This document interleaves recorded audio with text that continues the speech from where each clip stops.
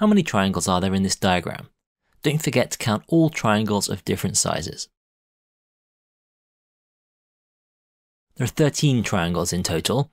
To make sure we've got them all, we should always try to find a systematic approach. So we start by counting all of the small triangles and see there are 9 of them in total. Then we look at these medium-sized triangles and see there are exactly 3. Finally, we should also count the largest triangle, which is the perimeter of the whole shape, so that gives us 9 plus 3 plus 1, which is 13 triangles in total. How many squares are there in this diagram? Don't forget to count squares of all sizes and in all directions. The solution to this challenge is that there are 31 squares. Have another go if you missed any. We start by counting the squares that are formed by the horizontal and vertical lines in the diagram. These form a 3x3 grid in which there are 9 1x1 squares, 4 2x2 squares, and 1 large 3x3 square for a total of 14 squares. Next, we count the squares formed by diagonal lines. We can find 12 1x1 squares and 5 2x2 squares for a total of 17 squares of this type. So in total, there are 14 plus 17, or 31 squares. Well done if you got that. How many squares are there on a chessboard? The answer isn't 64. Don't forget to count all of the different sizes of square. This time the answer is a lot bigger, and so you'll want to look for a simpler way to count them than by finding them one by one. The answer to this challenge is 204. You might like to try again before watching the solution if you got something else. We'll solve this problem by thinking about how many squares there are of each size. The chessboard has 8 rows and 8 columns, so there are 8 times 8 or 64 1x1 squares. Now, how many 2x2 squares are there? The top left corner of a 2x2 square can be anywhere except in the bottom row or the right-hand column, so the top left square can be in any of the remaining squares. There are 7 times 7 or 49 of these.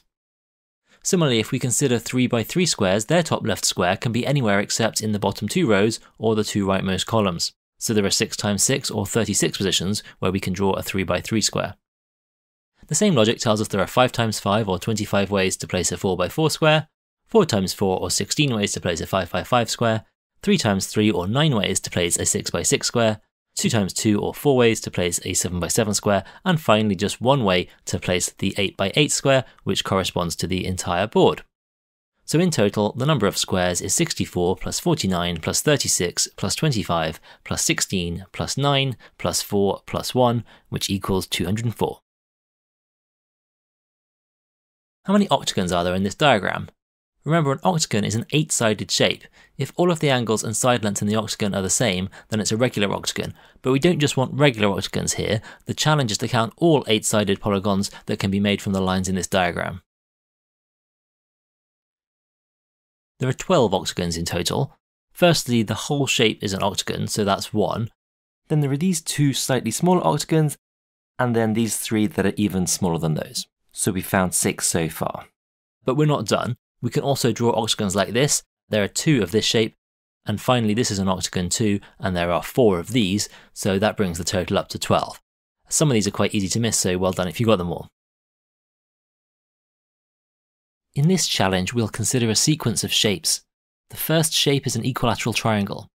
To form the second shape, we'll divide this triangle into 4 identical smaller triangles and cut out the middle one.